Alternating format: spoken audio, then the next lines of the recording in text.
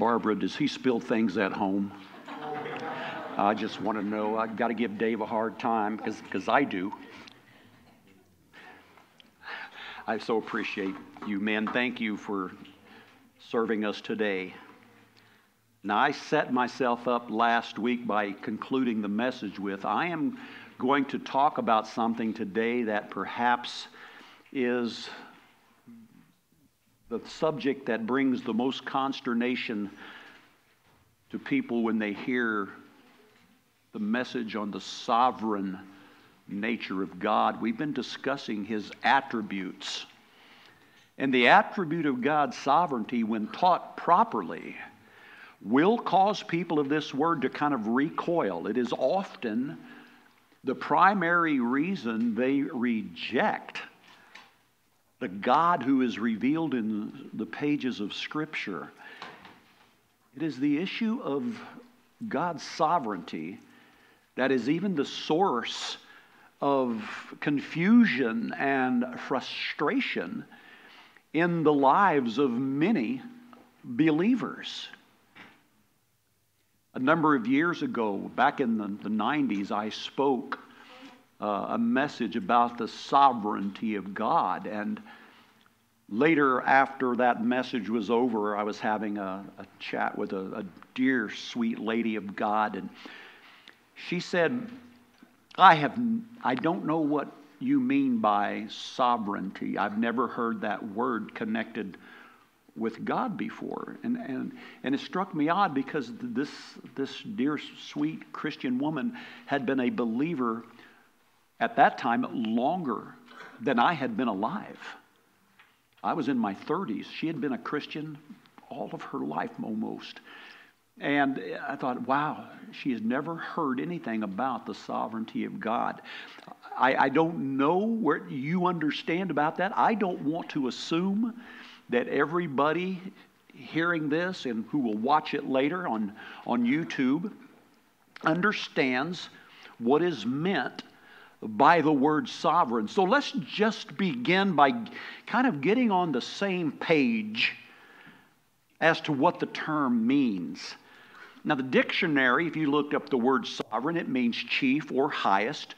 It means supreme in power, superior in position, independent of or unlimited by anyone else. And that's a good definition.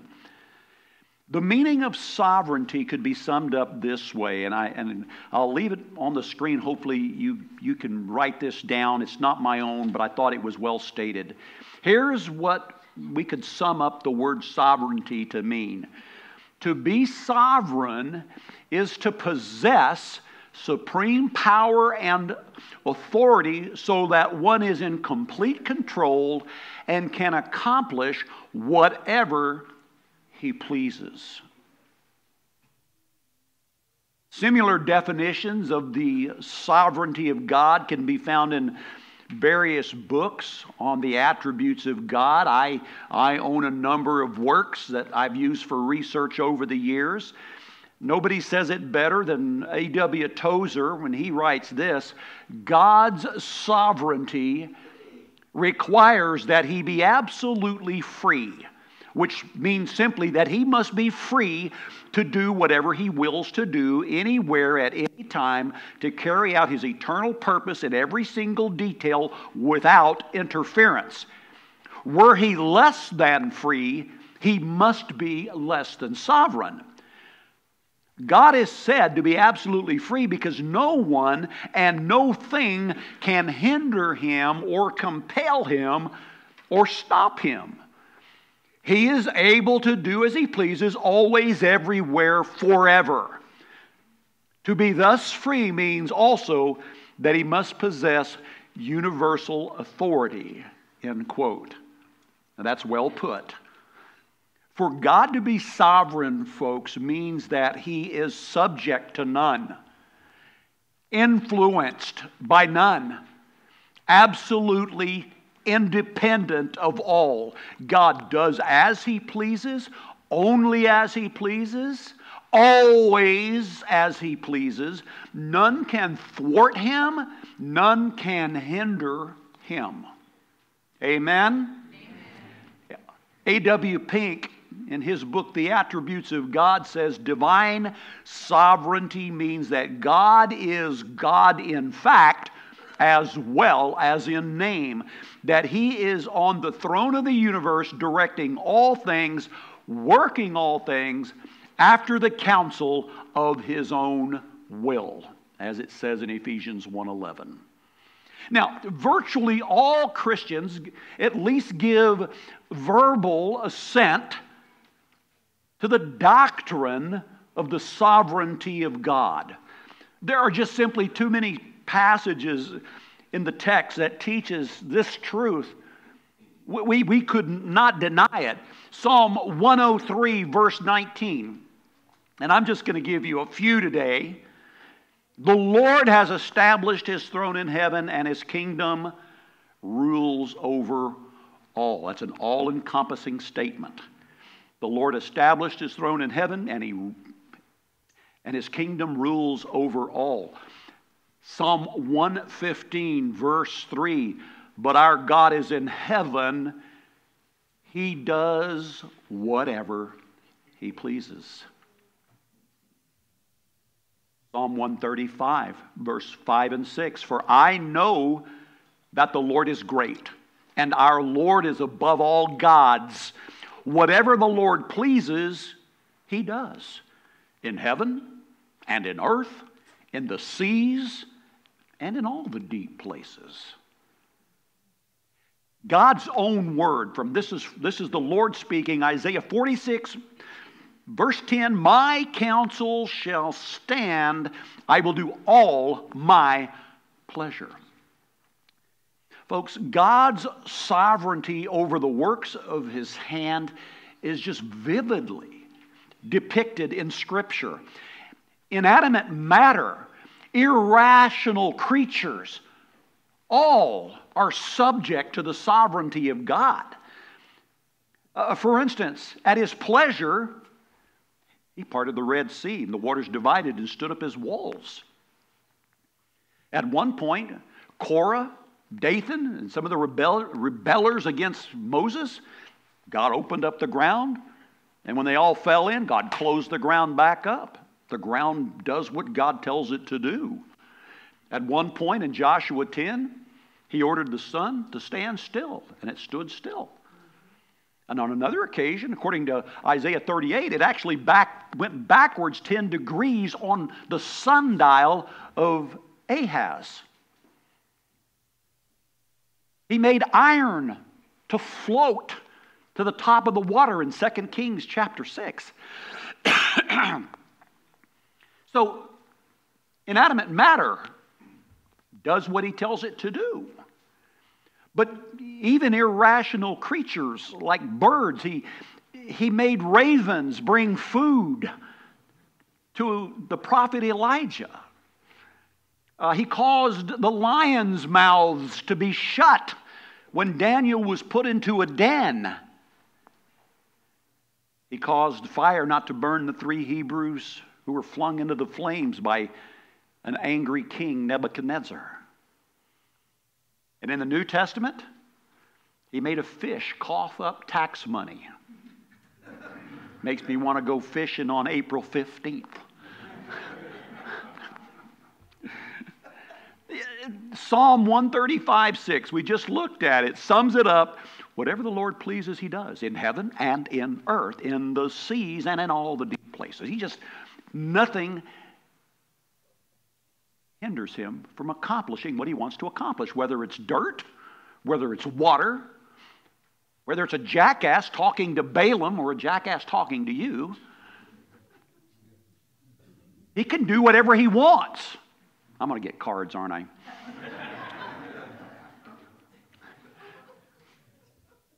Folks, in a world that's reluctant to even acknowledge the existence of God, we should not expect the unbeliever to embrace the doctrine of God's sovereignty.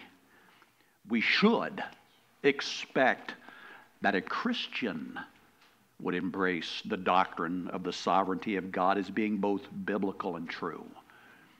Folks, we must look at this attribute and say, in fact, God is completely and totally sovereign over everything.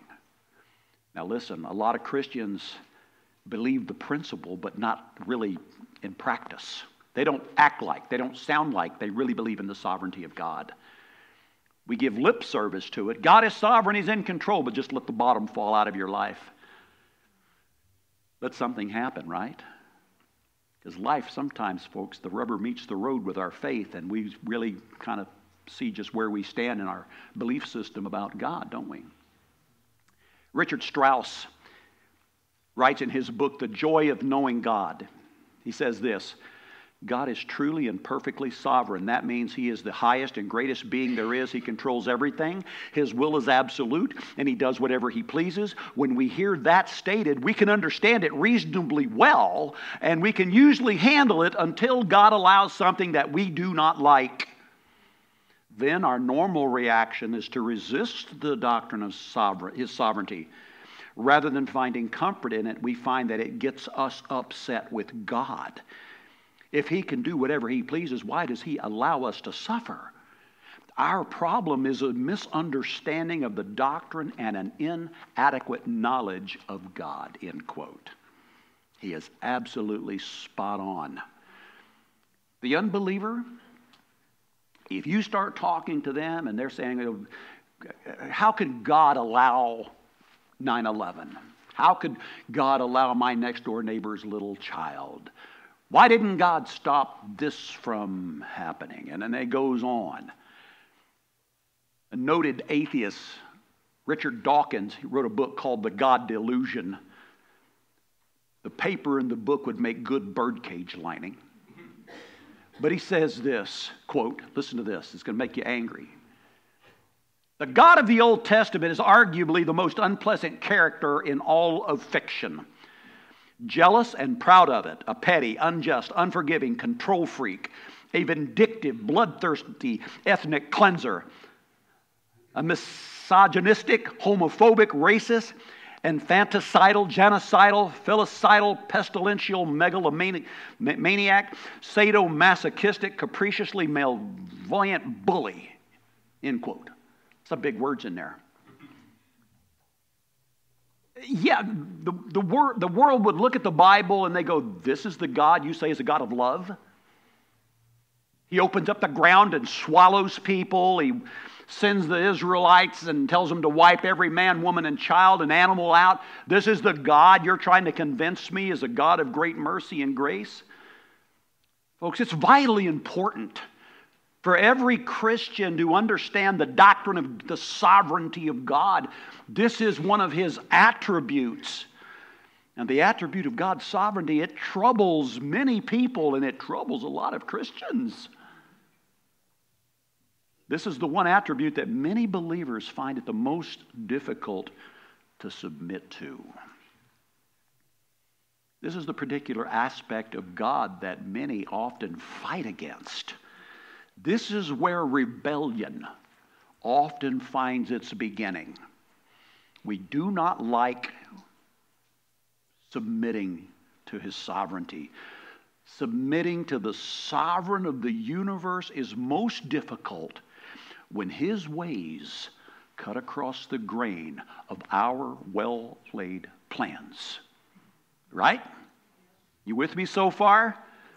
But the sovereignty of God is crucial because it's taught in the Bible and because it really is the basis for godly living. We must look to the Word of God and the Spirit of God to teach us what we need to know about God's sovereignty.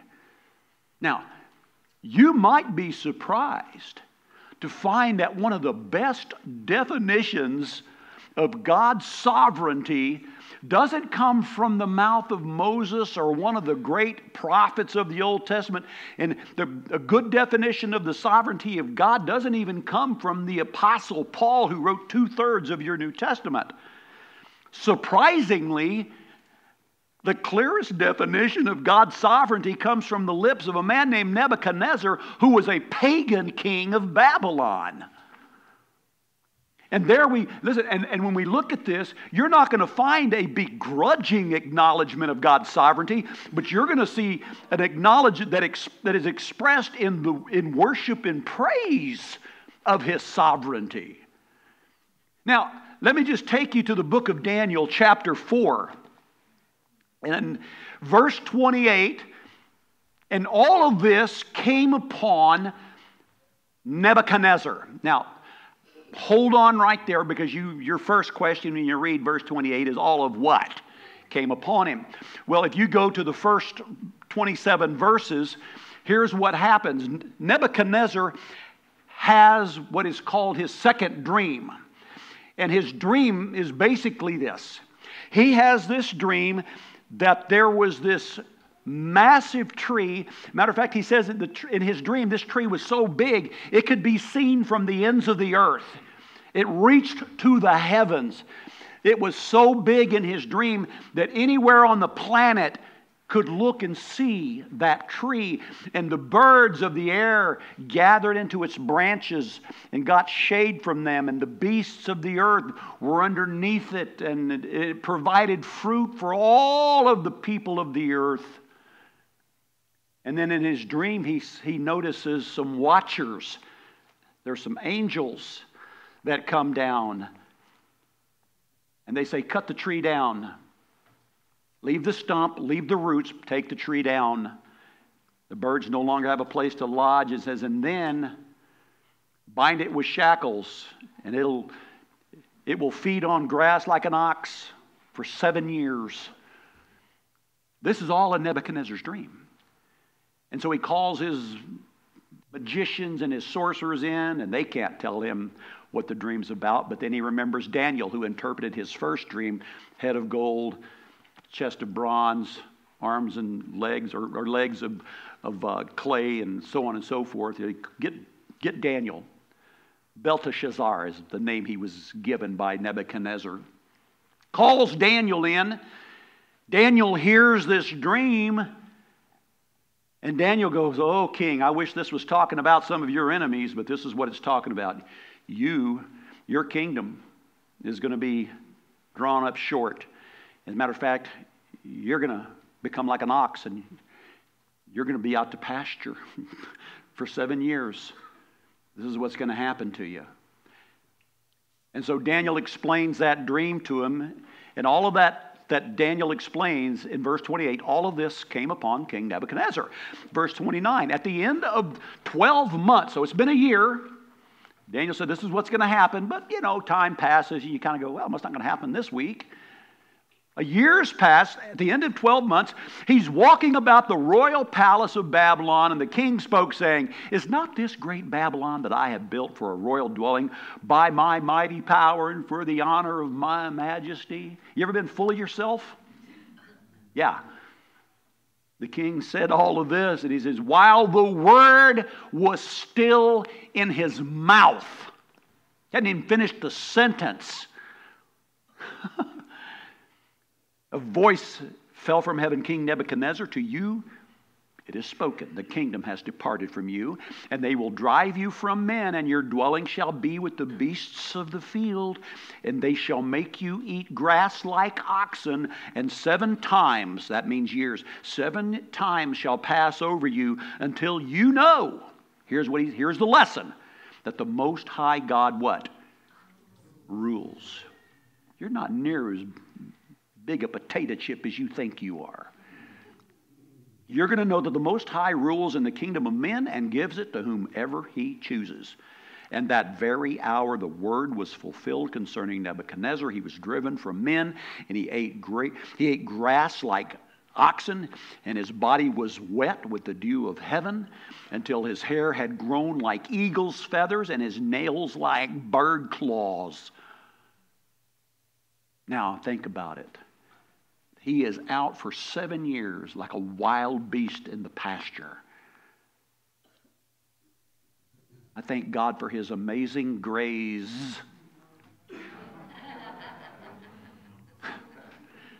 You'll understand what I mean. His amazing grace At the end of that time, verse 34, I, Nebuchadnezzar, lifted up my eyes to heaven, and my understanding returned to me. And look who he's blessing now. And I blessed the Most High and praised and honored him who lives forever, for his dominion is an everlasting dominion, and his kingdom is from generation to generation. All the inhabitants of the earth are reputed as nothing. Here's that definition of sovereignty. He does according to his will in the army of heaven and among the inhabitants of the earth.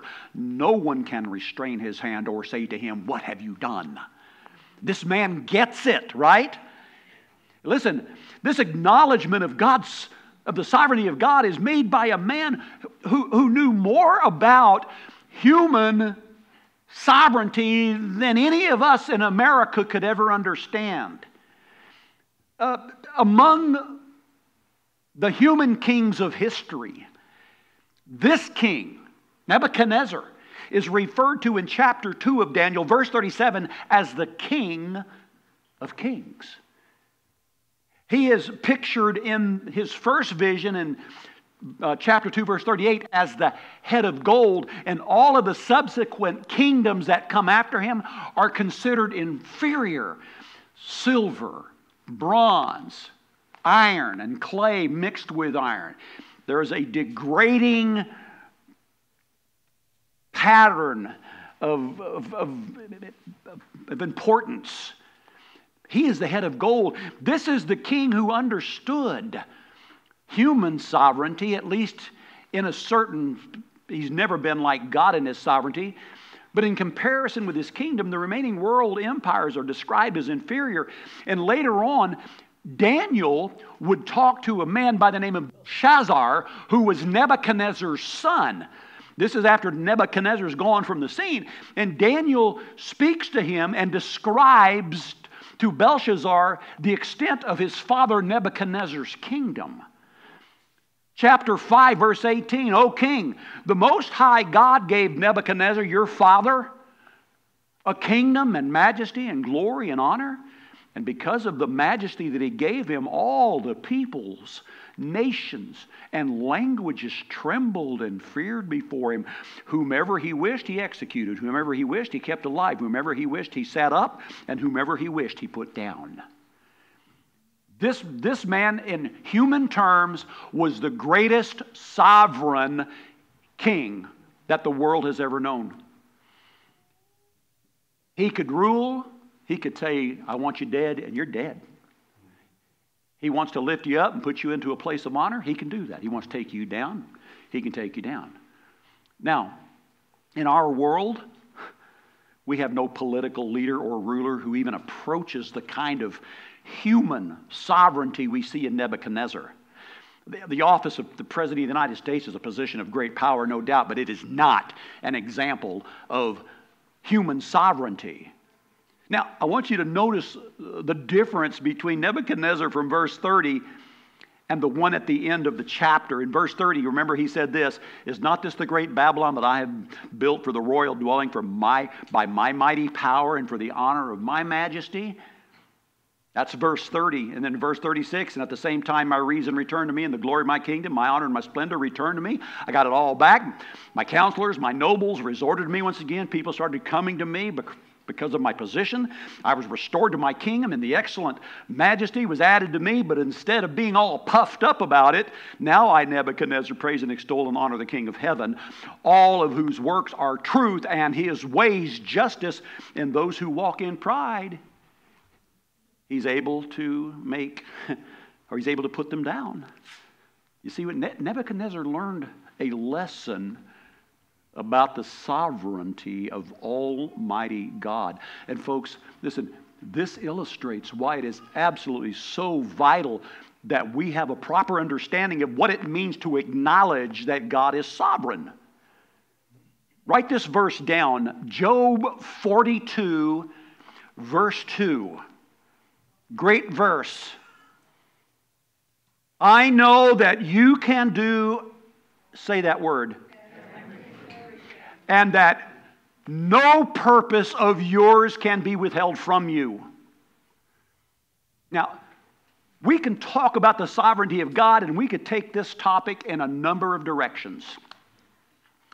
We could talk about the sovereignty of God as it relates to the election of those who will be saved.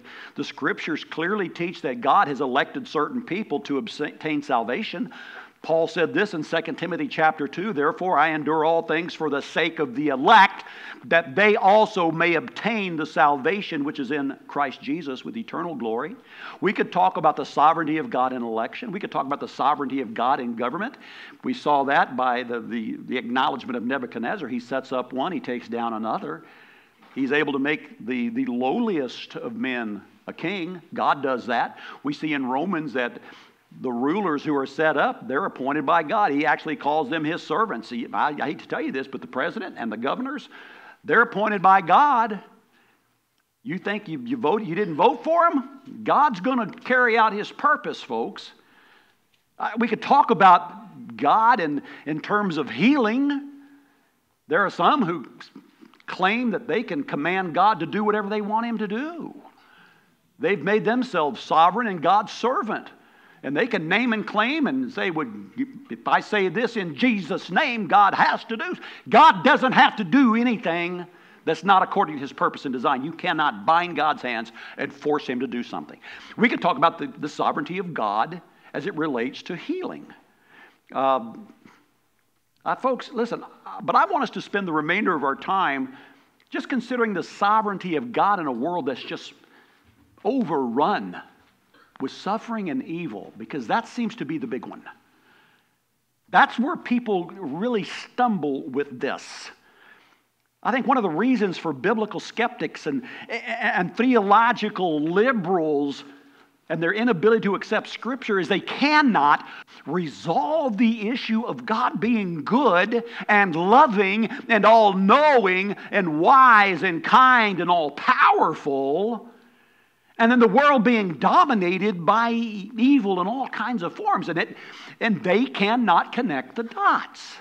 And it causes them to struggle and to become very cynical. I mean, you've heard it, or you will hear it if you talk to anybody, especially following maybe a disaster or some horrible thing that's happened. If God is so powerful and he's so loving, why does he allow this?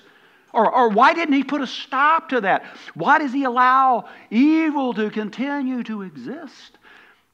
And folks, you can try to come up with some kind of glib answer. You just got to be careful. You can't go, well, hey, God didn't.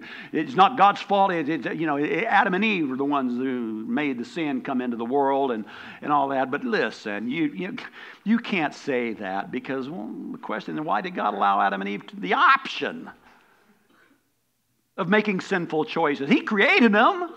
Why did he even allow that? And if God knew they were going to make those kinds of choices, then why didn't he just make people who were incapable of making those kinds of choices? See, that answer doesn't help.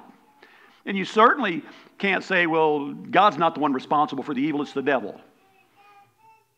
Which then only poses the question, why did God create an angel knowing that they would fall? That one of them would become the devil and lead the whole human race into sin. We can't say the devil makes us do it, right? No, you can't say that. That's no help at all. I mean, if God knew he was going to make all those choices and lead to these issues, why did he make Lucifer? I mean, this is the kind of questions that these are philosophical things that I realize.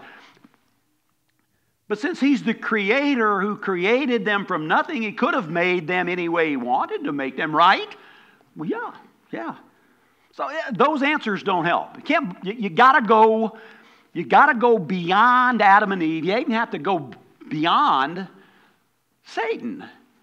Folks, any answer to those questions, if you can come up with an answer, understand this. All the answers that are legitimate will ultimately lead us back to God. It's got to get us to God. You can't stop asking the question at Satan or even Adam and Eve. If you really want an answer to the question about evil, everything ultimately goes back to the nature of God and, listen, the purposes of God. Now let me start with something that everyone in this room, I think, will agree with. Evil exists. Right? We in agreement with that? Unless you happen to belong to Christian Science, which is neither Christian nor science. You follow the teachings of Mary Baker Eddy, who said evil is an illusion. Unless you're part of that weird group, you acknowledge evil exists, and it exists on a number of levels, doesn't it? Evil exists just what we would call natural evil. There's just natural evil. This is not a personal issue. It's part of being in this created order that's fallen.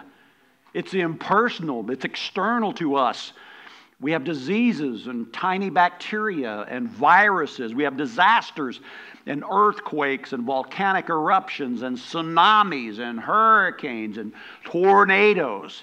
This planet, it's a dangerous place to live, right? Some of you are allergic to bees. You get stung with a bee and you don't have the, whatever that stuff, what's that stuff called? Thank you. You don't have that stuff. You could die from a little bitty sting. This is a dangerous world. There are natural evils. It's dangerous. Just natural evil in the world. Romans 8 says that the whole of creation is groaning, waiting for the day of when it will be made right again. But that's not bad enough. Then you have moral evil, right? Natural evil is bad enough, but moral evil is personal, internal, it's spiritual. It dominates the whole human race. This kind of moral evil, folks, is pervasive. I don't got to sell you on this. It's in every single human heart. And it is a dominating and controlling force in our world. There's none who understands. There's none who seeks after God. They're all gone out of the way. They're together become unprofitable. There's none who does good. How many? No, not one. And Jeremiah said, the heart is deceitful above all things and desperately wicked. Who can know it? So, the world is not only just naturally dangerous, you add to that it's inhabited by people who are evil to the core morally. Fallen, sinful humanity is trying to survive in a fallen world, and it expresses itself in dysfunctional marriages, dysfunctional families, friendships that disintegrate, rivalries that escalate into wars. And all these things simply reflect the fact that moral evil exists in the world. But it's worse than those two things, because you also have supernatural evil to contend with. There is not only the evil that's in the heart of man, but folks, there's a force of demonic beings who by disposition and nature are corrupt.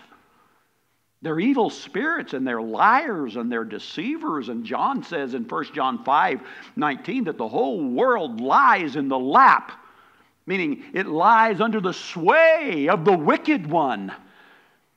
This is a pretty bad world to live in.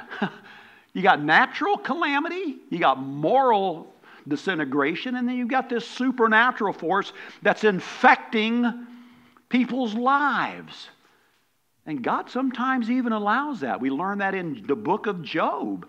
Gave Satan permission. Sovereignty, you can only go this far. You can do this much and no more. Satan's on his leash. Sovereign even over what Satan does. We see it from Job. We see it in Peter.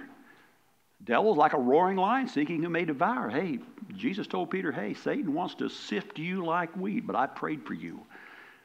Satan's trying to do something. Even Paul, who was given a messenger of Satan to buffet him, to keep him humble.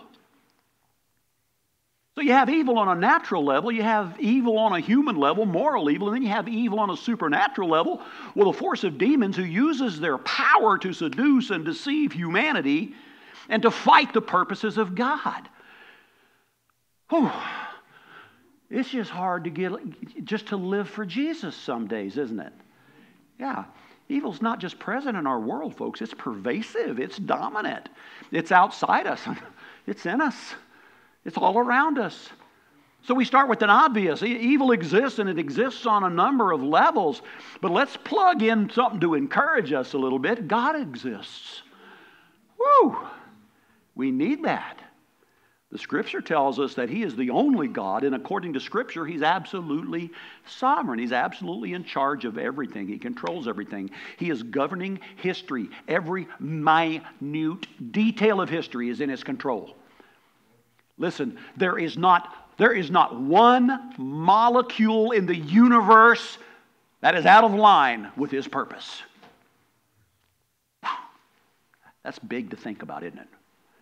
We saw it in Daniel 4:35. He does according to His will in the army of heaven and among the inhabitants of the earth. No one can restrain His hand or say to Him, hey, what have you done? He has to answer to nobody. Now listen, if you're having trouble accepting the sovereignty of God, that He's in absolute control of everything, I invite you to spend a little time just pondering the idea that He's not in charge of everything. That's a terrifying thought. To think that there is a power that actually can eclipse God. That all the evil we see going on, that God has somehow lost control of this one. Think about that for a while. That's scarier than the fact that He's sovereign. Amen? Amen. Yeah, don't be mistaken. Now listen to me. God is absolutely holy. He cannot do evil. He cannot look upon evil positively, the Bible says. His eyes are too pure to behold iniquity. He's the God who is incapable of doing anything evil. However, God is content to leave the responsibility for evil's existence and even its actions with Himself. Now that's huge, and that's going to cause some of you to go, wait, where are you going with this?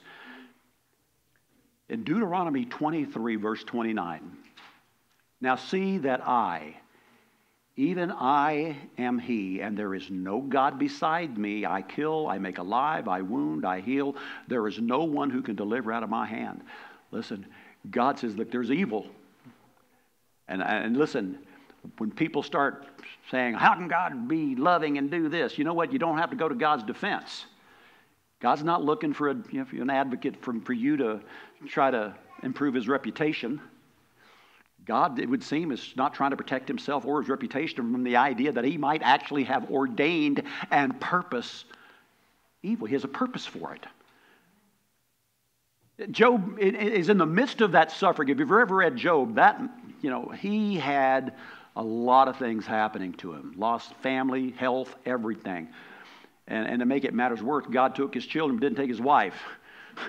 And she was something else on a stick. Why don't you curse God and die, Job? Well, wonderful wife to have. And Job has gone through all of this stuff. He's in the midst of his suffering. But I want you to see something he says. Verse 13, Job 23. And he's speaking about God. He says, God is unique. The word simply means He stands alone. And who can make Him change? And whatever His soul desires, that's what He does. And look at this. For He performs, don't miss this, He performs what is appointed for me, and many such things are with Him. Job is acknowledging, even what I'm going through has been appointed to me. God has appointed this. God gave permission somewhere in the vast universe that this could happen to me. Job is trying to get a hold of this. And this really sounds familiar because the Apostle Paul told the Thessalonian Christians, they were a young church. They hadn't been together very long. And Paul writes in 1 Thessalonians, he's concerned about them. And he writes back to them and he says this, look, that no one of you should be shaken by these afflictions. Look at this. For you yourselves know that we are appointed to this. Why does God allow us to suffer? There's an appointment. For in fact, we told you before when we were with you that we would suffer tribulation, just as has happened, and you know. Listen, did God allow that tribulation to come on the Thessalonians? Yes. Does that make God responsible for it? Yeah. Yeah, I let it happen. I didn't create it, but I let it happen. There's a passage in 1 Samuel. Stay with me. 1 Samuel chapter 2, verses 6 to 8. These passages are just dripping with the truth of God being sovereign over everyone and everything, whether it's good or whether it's evil.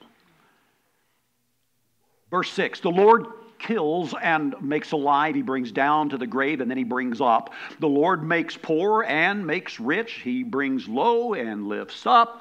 He raises the poor from the dust. He lifts up the beggar from the ash heap to set him among princes. And He makes them inherit the throne of glory. For the pillars of the Lord, the pillars of the earth are the Lord's, and He has set the world upon them. Listen, whether it's good or whether it's bad, God ultimately says, I take responsibility for it. Yeah, I created everything. I didn't create evil, and we could philosophize about it, and all we're going to wind up doing is chasing our tail. We can't know what caused evil to enter in. But God says, I've created everything. I'll take responsibility for it. In Amos chapter 3, verse 6, if a trumpet is blown in the city, will not the people be afraid? If there is calamity in a city, will not the Lord have done it? Really? Yeah, He takes responsibility. He's taken full responsibility for the existence of evil since He is God and He controls everything. But listen to me, listen. Evil is no disruption of God's purposes, right? Whatever evil has been here and will come here, and it's going to get worse. Read the book of Revelation. It never is a disruption to God's purposes. Now listen, God did not create evil, but He allows it to exist.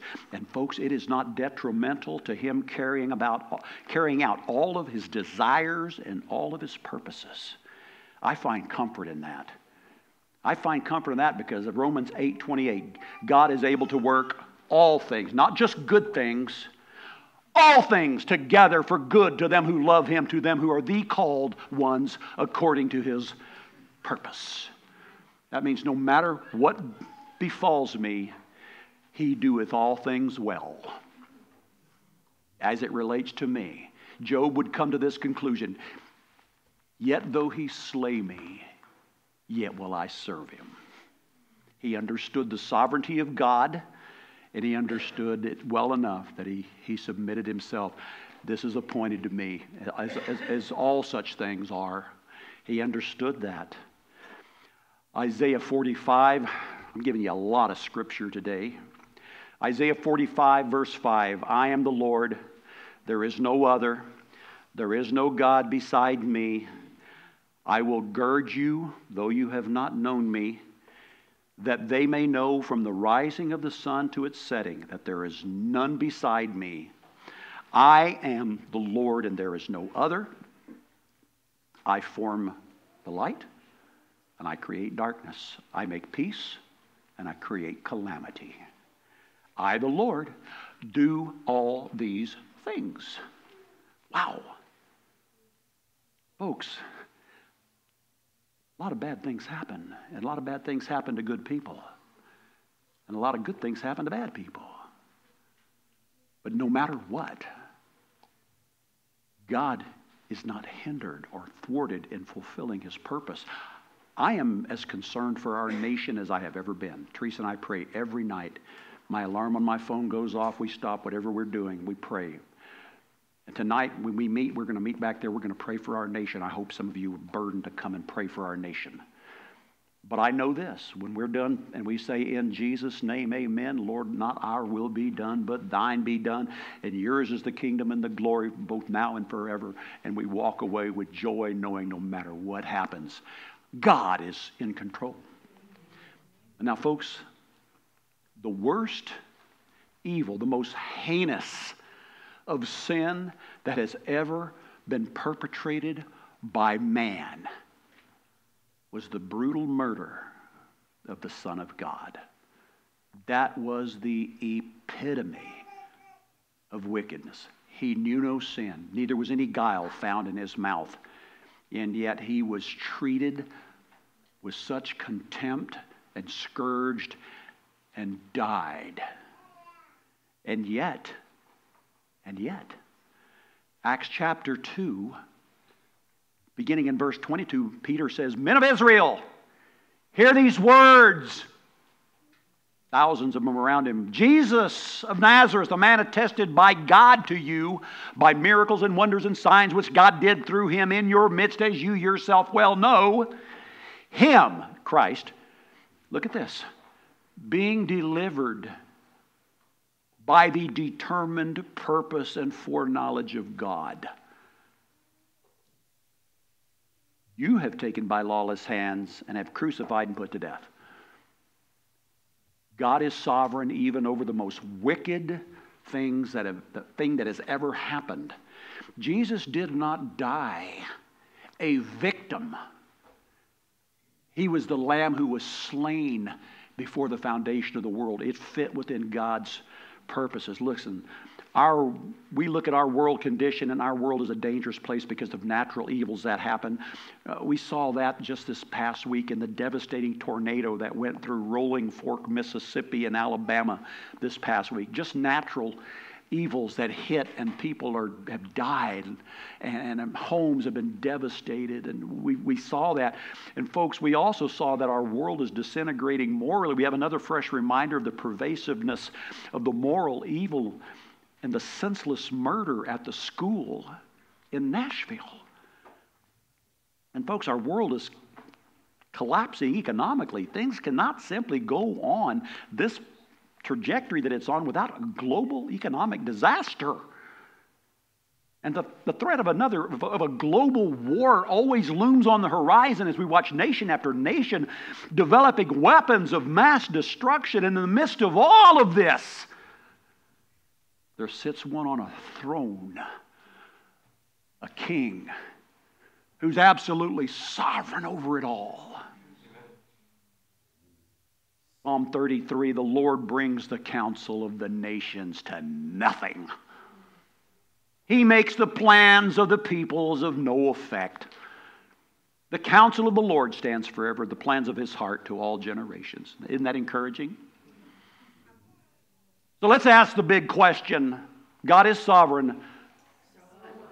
So what?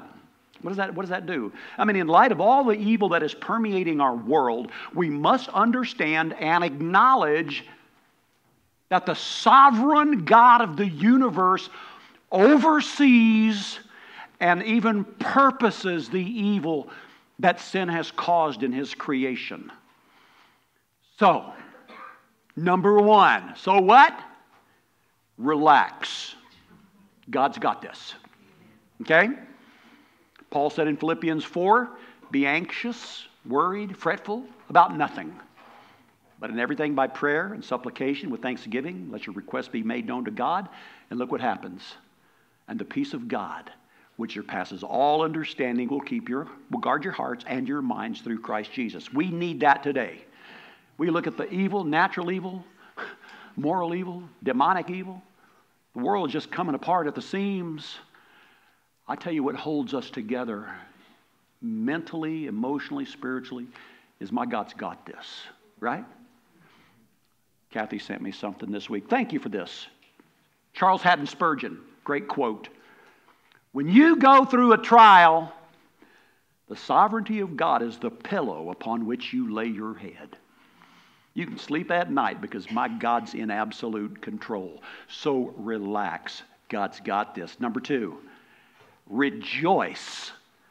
The Lord God omnipotent, all-powerful, reigns. Right?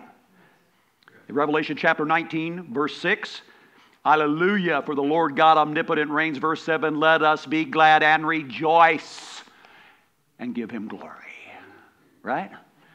Yeah, he reigns. And this is right before the world goes to hell in a handbasket in the book of Revelation. And what is he saying? Lord God omnipotent reigns. Rejoice. We can rejoice. Jesus had just spoke of all the evils that are coming on the world in the tribulation period in Luke chapter 21. And he has just laid out the horrible calamities, the earthquakes, the famines, the pestilence, and all of that stuff. And he's just laid it out. And this is how he kind of brings it to a conclusion. Now, when these things begin to happen, guys, talking to his disciples, look up, lift up your heads, because your redemption draws near.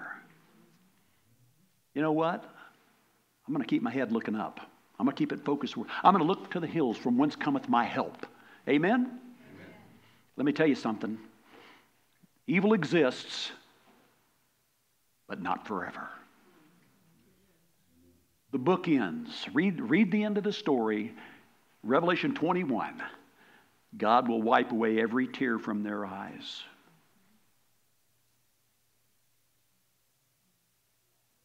There will be no more death, nor sorrow, nor crying. There shall be no more pain, for the former things have passed away. Evil will someday cease to exist. Peter said it this way, nevertheless we, according to his promise, we look for a new heavens and a new earth. And I love this, in which dwells righteousness. Righteousness is going to permeate the new heavens and the new earth. Right now, evil seems to permeate. Someday, that's all gone. We'll have nothing to cry about. You won't have to sit through my sermons anymore, so you can quit being aggravated that I'm going long. Listen, there'll be no more pain, no more suffering, no more sorrow. So rejoice. There is an end in sight. I've read the book. God wins. Amen? Amen? All right. Father, thank you for the truth of your word. It encourages us, Father, to know you're on the throne. We can lay our head down at night knowing that the sovereign God is still on the throne. He's still worthy of all honor and praise and glory and power and dominion, both now and forever. But Father, there are some in this room who have never bowed the knee to Jesus. They have never repented of their sinfulness. And they stand on the threshold of hell and the wrath of God.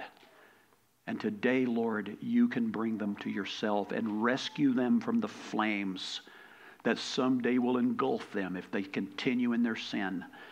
Only you can save a soul. There may be some here in this room this morning that need to bow the knee to Christ. I pray they would get saved today. Lord, for those of us who know you, I hope that we've been encouraged by a reminder that you have got this. May we live for you today and tomorrow and from now on with our heads looking up, our hearts filled with joy, even in the midst of a crooked and a perverse generation. We need to live differently. Thank you, Father, in Christ's name. Amen. We're going to dismiss. I want you to stand with me just for a moment. Be patient, and I'll let you go. After a message like this, I don't want to just let you walk out those doors without offering you an invitation. Not my invitation, it's God's invitation. Some of you are being convicted of your sin right now. You know if you died today, you would not go to heaven. There's no reason to leave this building in that condition. Today, if you hear his voice, he's speaking to your heart. The Bible says, don't harden your hearts. If you hear his voice speaking to you, know you're a sinful person and you need to repent and turn to Christ. I am going to be up here. My wife is here. Brother Dave is here. We've got Bill here. We've got Kathy over here. We've got a number of people who will be glad to meet with you and pray with you and tell you how you can have a relationship with God through faith in Jesus Christ. What he did on the cross, what we remembered earlier in the service. If that is your situation right now, please don't walk out those doors the same way you came in. Not when eternal life is being offered freely for those who by faith will trust what Jesus did on the cross.